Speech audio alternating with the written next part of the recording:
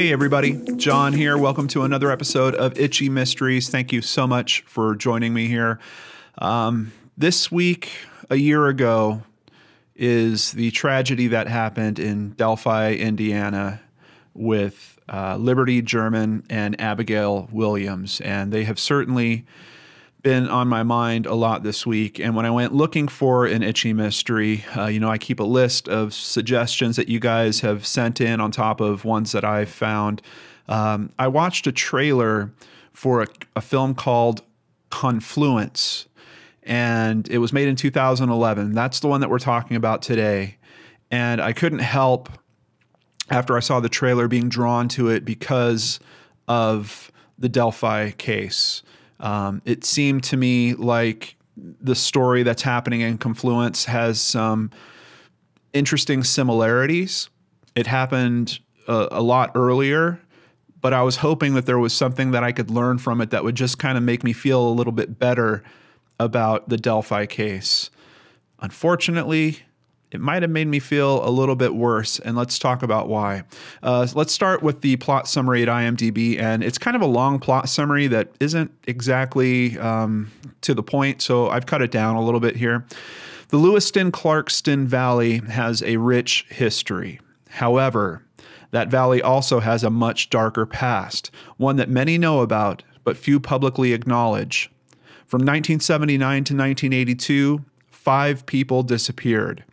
Only 3 of the bodies have ever been found. And just to kind of pay proper respect to these cases as well as the Delphi case as we're talking about it, I did just want to mention the names of the girls. One was 12-year-old Christina Lee White. She disappeared on April 28th of 1979.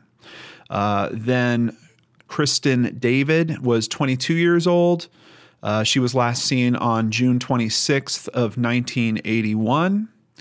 There is 21-year-old Christina Nelson and her stepsister, Jacqueline, who was only 18 years old. And it was on the evening of September 12th, 1982, that they disappeared. On top of all that, there is one man in the mix here, and that is Stephen Pearsall. He disappeared at the same time as the last 2 girls. He was actually at a theater that the last 2 girls were also at, like a community theater.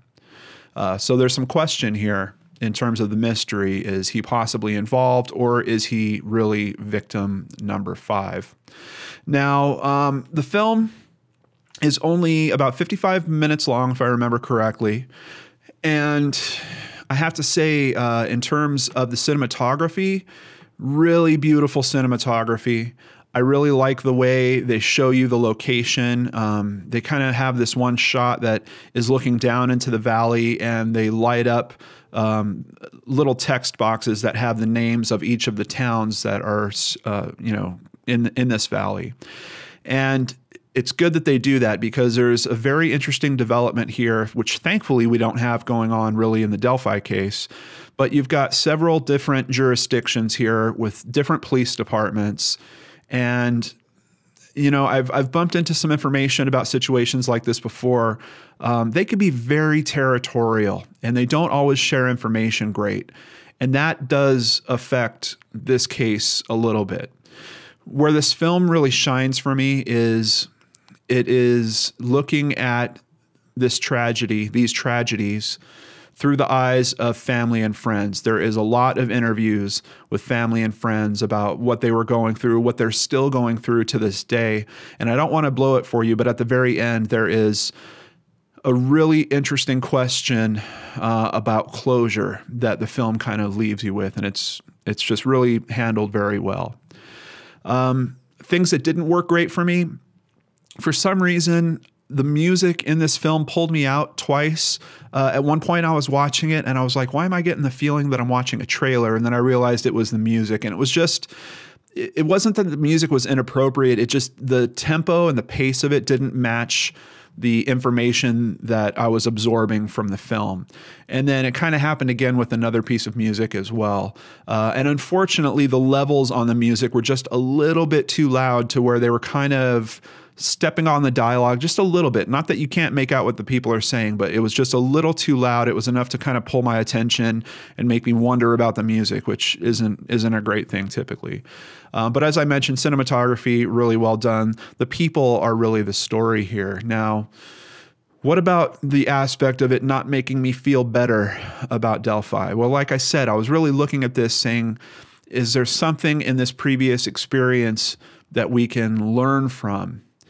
And unfortunately, if there's anything that we learn, it's that some of these cases don't get solved even when authorities have pretty much a suspect, but definitely a person of interest. Sometimes the information just does not fall into the right laps or in the right way for them to be able to take that next step and really act upon it. Now, with these particular disappearances, and several of these turn into murders, because as mentioned, 3 of these bodies are found. This is before DNA labs were, all over the place. This is before those types of investigations were being handled in that way. Now, it's been long enough, and this film does touch a little bit on the fact that they are trying to get more information using modern methods, but it doesn't really go into what that information is turning out.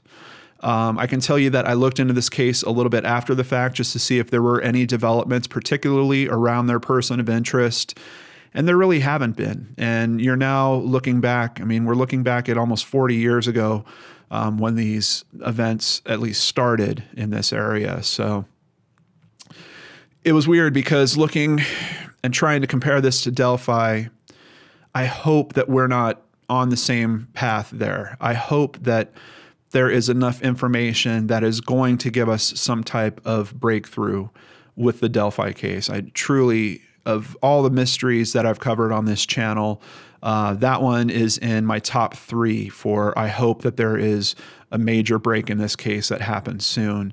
As you've heard me talk about on videos before, I wonder about that sketch. I wonder if that is the right person that's been described to those authorities, or if it's just someone else that happened to be in the park at that time. But back to Confluence. Is it worth your time? I think so. I think if nothing else, it will give you a very strong dose of what the families are going through in cases similar to this, where we have young women that are disappearing or winding up murdered. It's not the easiest ride because of that subject matter. There are a few interviews in particular that really tug at your heartstrings. There are people that are just extremely hurt by all this and kind of being stuck in that position of not knowing what happened to their loved one and not knowing if justice is ever going to show up. And then there's this really interesting thing where in this film, they kind of name that person of interest. I'm not going to do it here. I really want you to check it out for yourself. But in one way, because they haven't been able to really bring him in, I'm even wondering if that's the best thing to happen in this, where his name is kind of being kicked out there publicly. And I'm looking at certain blogs and finding previous addresses for him. And, we're now talking about a guy that is nearing 70 or possibly already in his 70s. I guess if he really did do this, then maybe he deserves that. But unfortunately, with the information that we're getting from the authorities in this case, we don't know if he really did this or not. So, if anything, I wish that this film had more information from the authorities about what their beliefs are. Look at the age of this case. If you can't bust this guy, at least start getting some details out there that might shake up some tips on this case. But it looks like that's just not the way they're going about it. But outside of that, it was really a touching piece. And I think just in honor of it being a year from the Delphi murders, if you're interested in that case at all, I think there are some similarities, at least on an emotional landscape, that you will find with Confluence that will give you a bit more insight and a better understanding of what the families are going through of those 2 young girls. So I think you might want to check it out. On a scale of 1 to 10 for me, I'd give this about a 6.5. You know, I wish it was had a little more information from the authorities. I wish the music was a little bit better. I wish that there might have been, like, they could have hired a private investigator and kind of had them dig into this a little bit. It seems like there are some opportunities that weren't taken by the filmmakers. Quite honestly, I had this feeling by the end of the film that I felt like they were a little bit inexperienced, particular with this type of subject matter. But I have to respect what they were trying to do. I have to respect the access that they did get to certain family members. They got some very good interviews with them. And that's really what it boils down to. The story here is the strong point. The film elements kind of come secondary. So have you seen it before? Are you going to check it out? Let's talk about it in the comments below. And thank you so much for joining me on this episode of Itchy Mysteries.